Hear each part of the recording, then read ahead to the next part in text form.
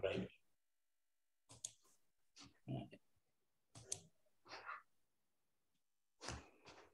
Well, good morning, everybody, and I'm delighted to be speaking to you about the results analysis now that the Nectar have published all the school's results.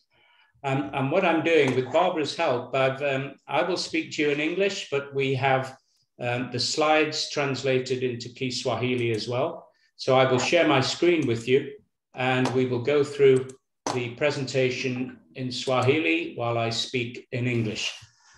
I hope that is clear. Some of the words may be quite small on your screen, but no worries, we can send you the presentation as a PDF document as well. So, analyzing exam results.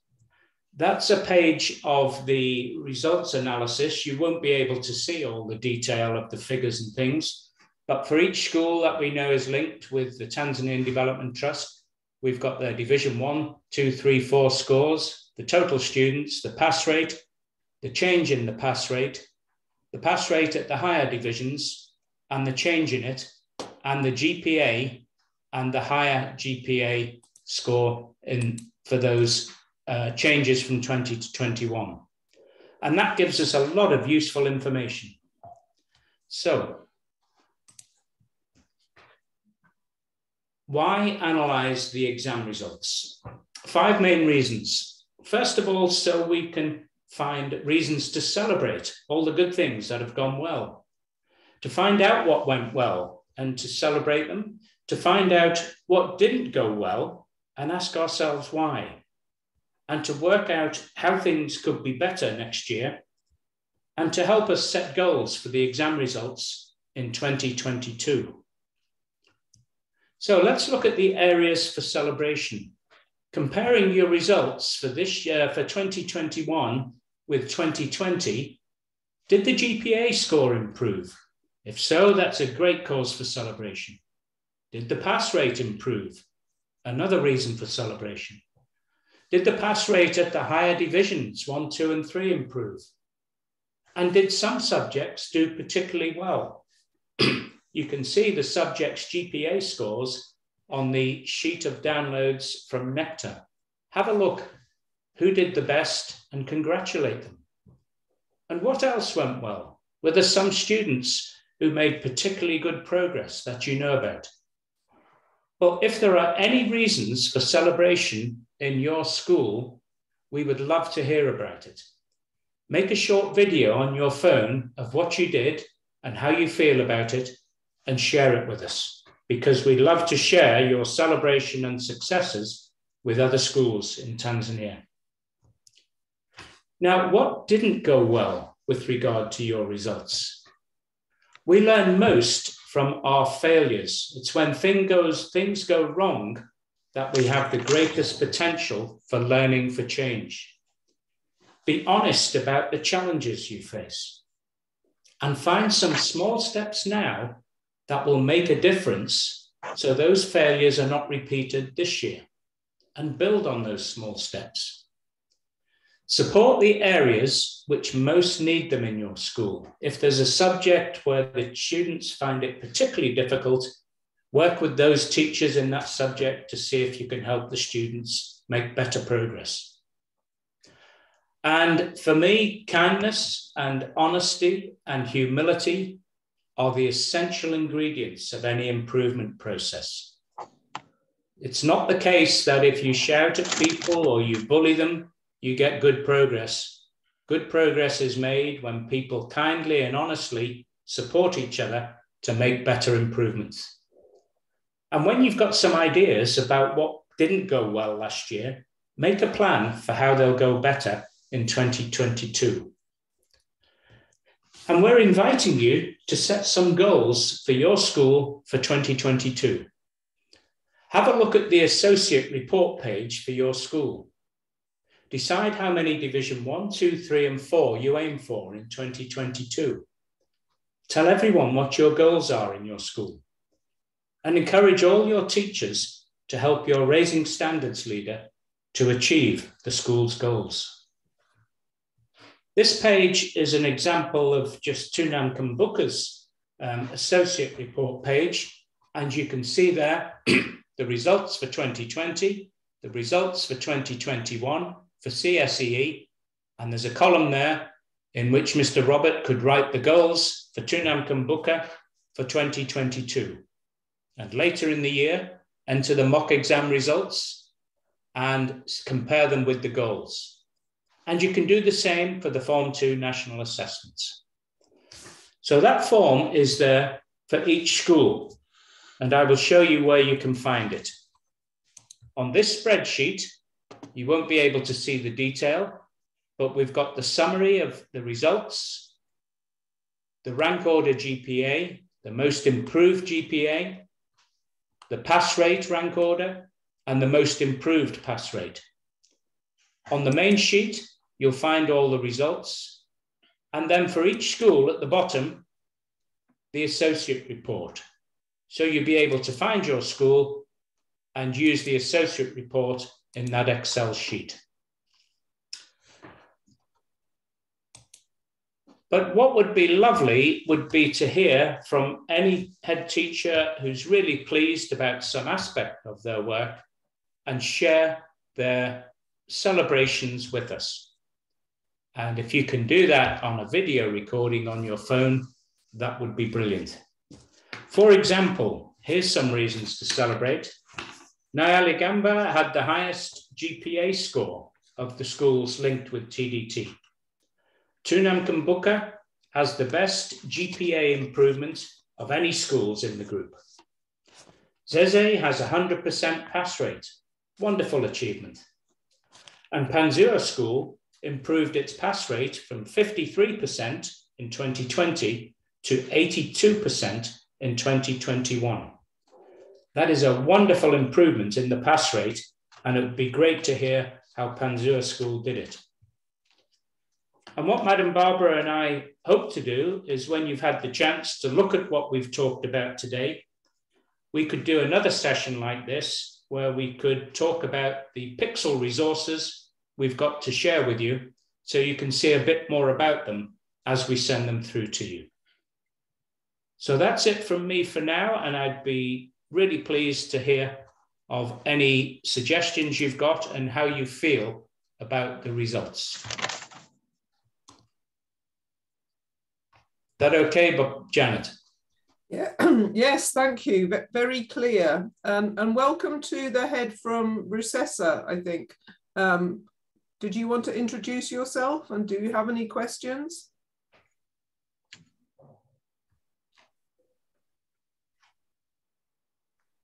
Don't know that he has audio. Okay, would anybody like to start? Alpha, how about you?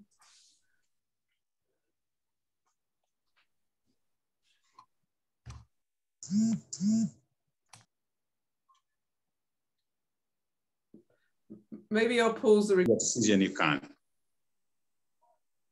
Yes, I would like to take this opportunity to thank God, but also to thank everyone, as well as Martin, for his concern and his help for the work that we have done, because we have at least a big role, and we have been. And we went further to discuss about doing some analysis, making for each subject for each teacher, to see on how every teacher has performed or has played his role. Therefore, we have proved that there are some subjects that have done very well, and others have not done well. But the most improved subject in Form 2 examination, the first subject that did well was English, with 93.4%. Therefore, English did well. And the second subject was Kiswahili, that did well also with 92.8%. Therefore, in general, and the subject that did bad was mathematics, as usual. People normally fear mathematics. Mathematics did bad because the score mark passed students was almost 5.5%. In general, in Form 4, we found that the first subject was subject was English as well, then Kiswahili and civics. Those are the three subjects that did well with almost 99% Swahili. All students, only one student that failed, and 88.5 was chemistry, and 87.8 was civics.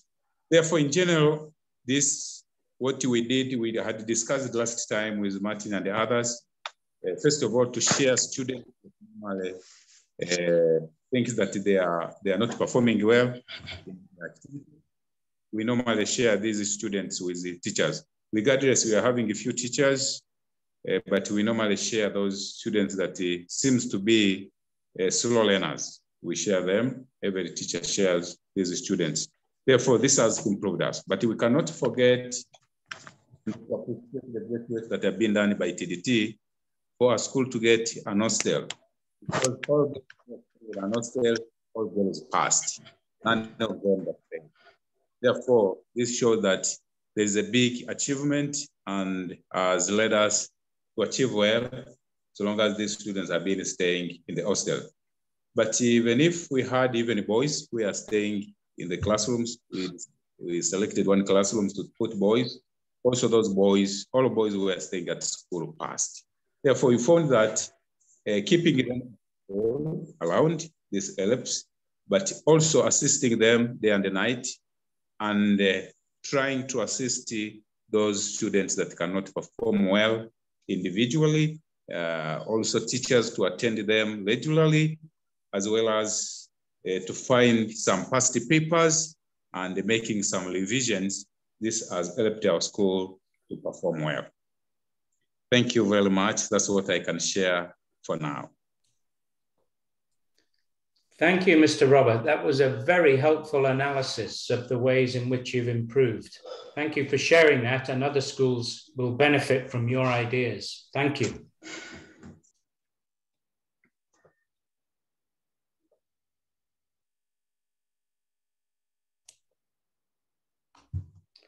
Is there any other person here who knows of successes in schools they're linked with or work in, would be able to say some of the things that made the improvements there? Would anyone else like to contribute?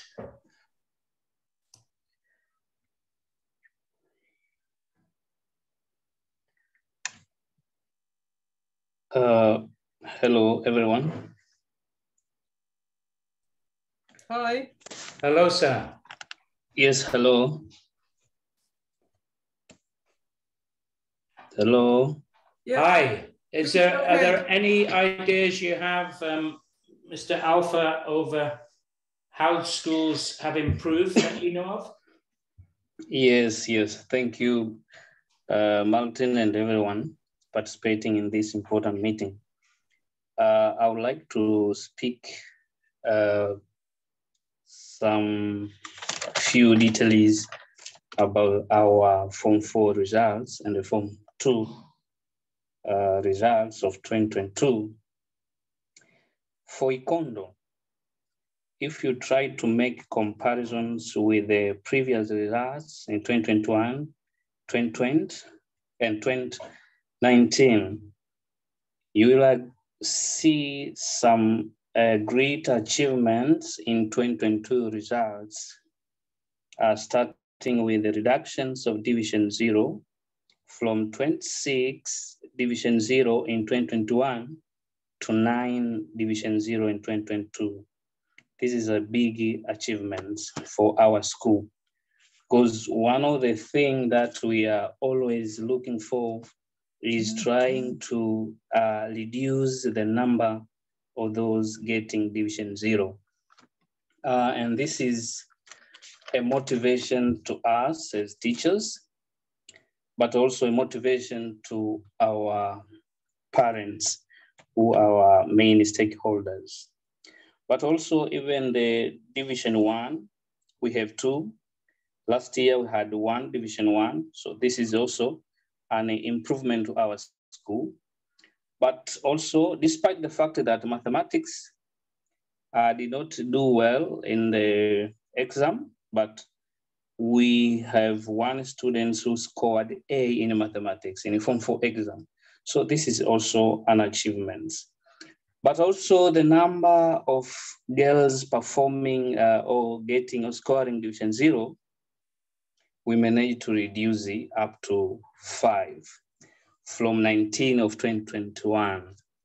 So this is, and sometimes maybe you realize and ask yourself, apart from, we all know that one of the fundamental duties of a teacher is to make sure students passing the exams. But for our case in Ikondo, the situation is somehow quite difficult because of the environments and whatever. Now, these achievements, we point the effort, a big effort invested by the Tanzania Development Trust, TDT. They have supported our school in many ways, starting with the hostel.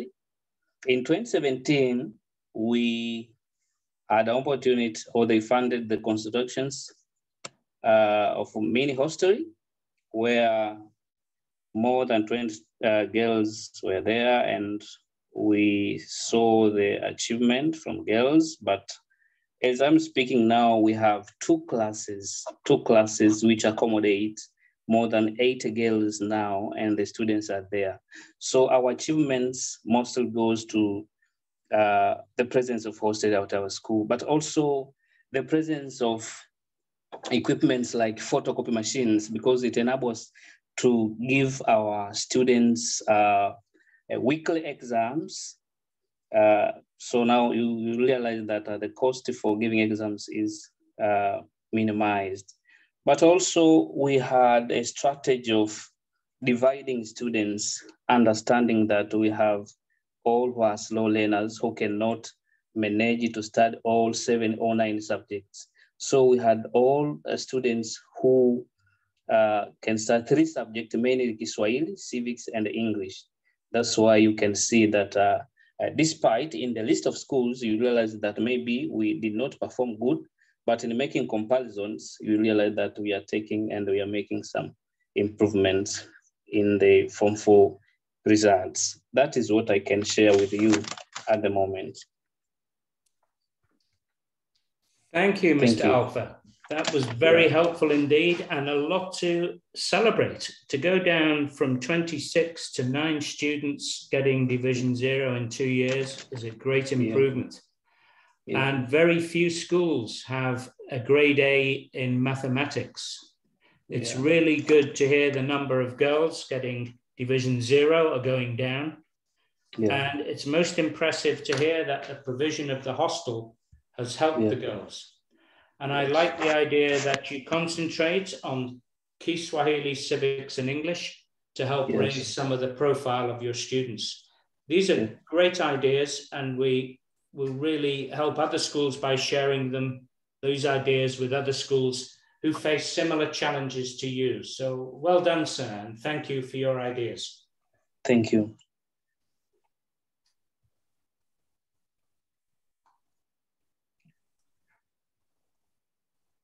Benedicto, can you say anything about Zeze?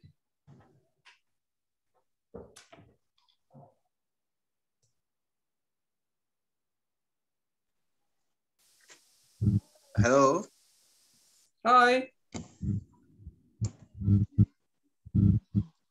Yes, I have been looking on the document here, and it seems that the secondary school, the performance have increased by almost 60% by comparison between the results of 2020 and 2021, which is a good gradual change that we wanted. Some that I can say what it contributed to the changes. It has been from the collaboration between the stakeholders, I mean this private sector, and the government itself. As the secondary school has received more teachers, especially women teachers who are supporting the girls in school. but also there are increased classrooms. Those contributed by Tanzania Development Trust and the government with the community itself.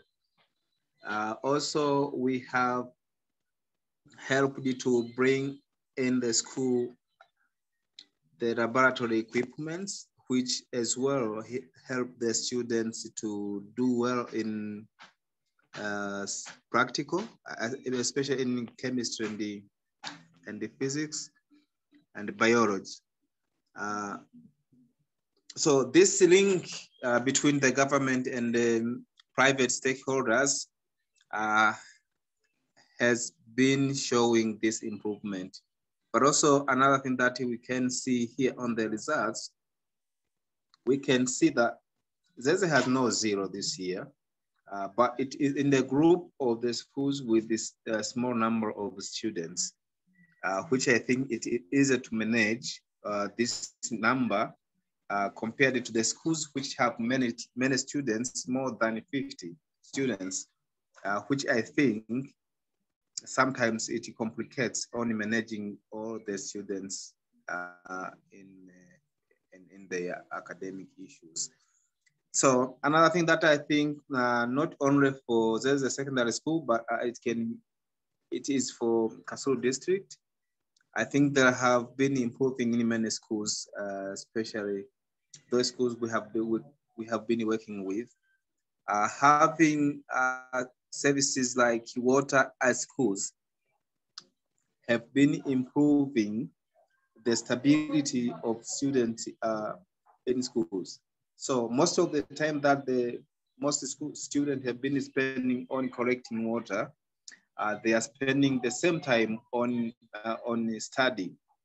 So this has a contribution to the improvement of schools' achievements. As well, I have no many or deep information that I can share here. But I think when I share this information with the head teachers and the district education officer, they would have their look, and then I think they will have the comments and the recommendation. As I see here, we have to set up the goal for 2022, which I think this can be done by the school leaders, especially head teachers and the district education officer. So I think in the next meeting, I will make sure that we have the district education officer and the head teachers so that they can have the analysis overview about the results of the schools. Thank you very much.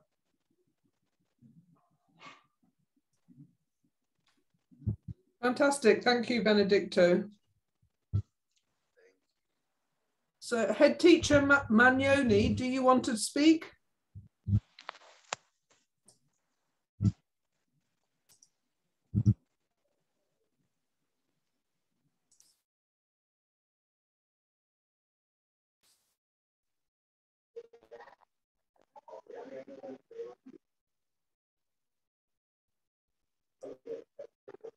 Hello, yes? Hello? Yes, we can hear you. I'm very much interested with what is going on, but what I can say in our school, there is a little drop in percentage rate, in pass rate. Last year we had 93.4 pass rate, but this year we have 91.3. Now, when you make a comparison, you can see there is a little bit drop for about 2.1. But compared with the previous years, we have been improving a year after year. But we have done analysis in our school at the school level. And again, we have done the analysis at the region level. But in our school, we have seen that there are some subjects which have contributed much in our general pass rate. But there are a few of them which has lagged back the school. what you can see here, Kiswahili, they have done better because it's about 98% of the students passed, followed by chemistry, which take a little students, but the subject which has been contributing much in the previous years compared to the current year is English. This English is about 80 students in a percentage pass rate compared to the previous year, which were about 90. But generally, you can see that there is a dropage in pass rate. And we make analysis at the school and we found that there are some factors which contributed much in the drop rate of pass rate. And one of them is, we have seen that there are some students who are staying very far from the school. They come late, and some they can enter in the classes, and you see the teachers, they have started for a long time to teach, so they can be lagging behind. And another factors which we have seen that they can lag behind the school is the food provision. There is no food provision in our school because there are some students who are coming here in the morning and they go back to their homes without getting any food from morning to noon.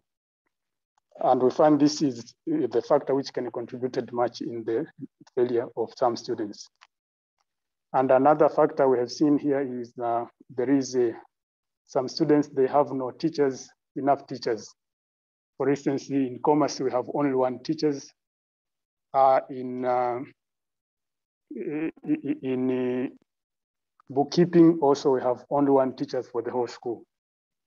Now this can hinder the teaching, the whole teaching process from lower levels to high level. That is what we have seen. And for this year, we have trying and we have made some efforts to make sure that we are going to erase those hindrances that we have found. But what we can see, there is a huge problem for parents' contribution in the food because they contribute materials, especially foods, which you can rate in money. It can pay a total of 400,008 shillings, which seems to be a huge amount of money to them. So we are trying to find somewhere that we can get even fund so that they can help parents to the general contribution for that amount of money. That is what we have seen, and we are trying to see another factor that can help us. Thank you. Thank you. Could I ask you some questions? So you have a hostel. So how many girls are staying in the hostel now? Currently, we have 35 girls, and this it can see also it's a problem because there is no continuity for parents to help those girls to stay for the whole year. They can stay for 3 years, for 3 months. After then, the money is not enough, then they go back home. Then they stay there for even 3 months, again, they come back. So there is not continuity for the whole of the year so that they can stay at the hostel. And that is because they can't afford the food contributions. Yeah. And how many places are there in the hostel if it was full? If the hostel is full, it can take about 56 students. And I think you have a farm, a shamba at Manyoni. Is that true? Yeah, we have the shamba at about 3 acres. And so are you growing food there to support girls at the hostel? of course, there is not enough food which can be given from the shamba because of the drought that we are facing in the central region. Okay, so is there any water in the shamba?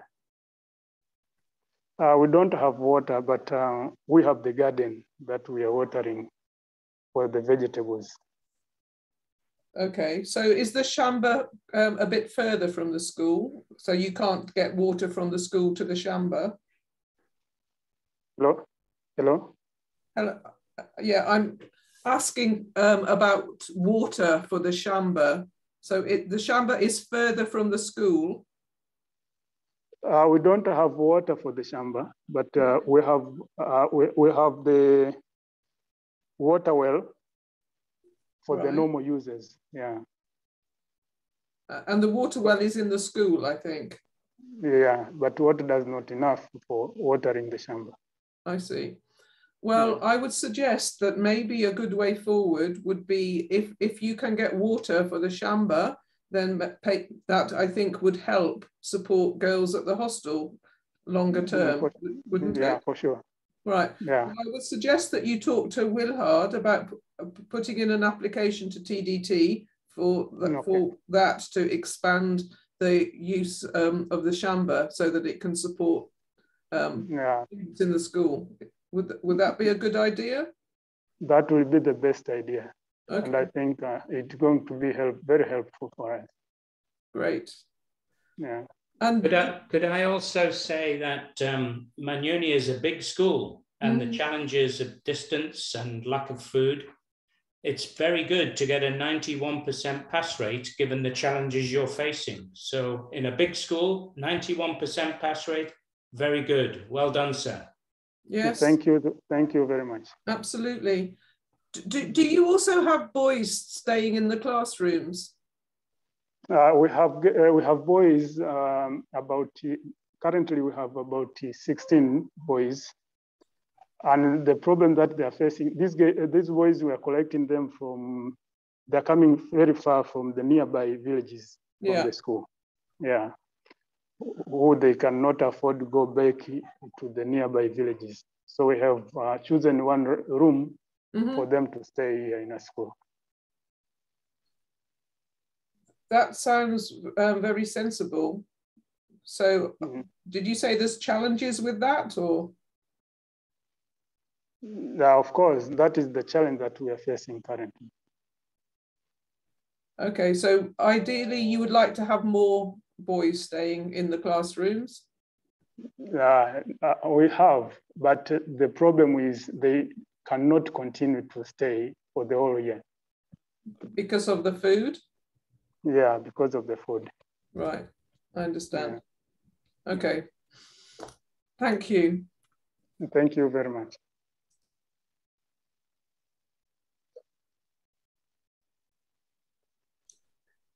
Janet, do you think people would like another session late in February or March where we can look at the resources we're able to share?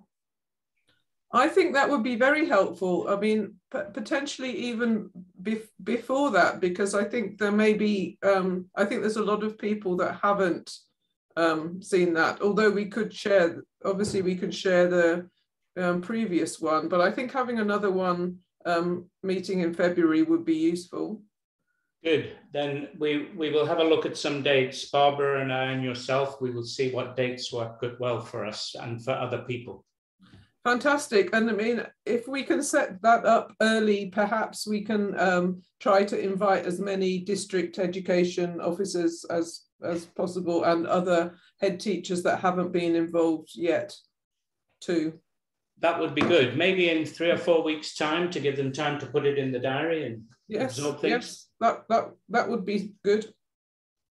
Great. Okay, well, thank you very much, and thank you, Martin and Barbara, and thank you for all of the people that have contributed. It's been very helpful from my point of view, and thank you all for your responses and for listening. Thank you, and I will circulate the recording shortly. Thanks. Thank you. Thank you. Thanks.